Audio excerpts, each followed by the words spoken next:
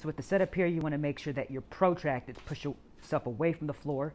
Shoulder blades spread across the rib cage every time you lock out, especially on that single arm.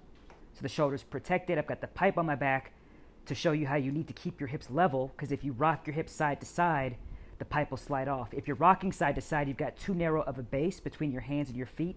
So get your hands and feet wide enough so those 3 points of contact enable you to be stabilized with the hips level throughout the entire rep scheme.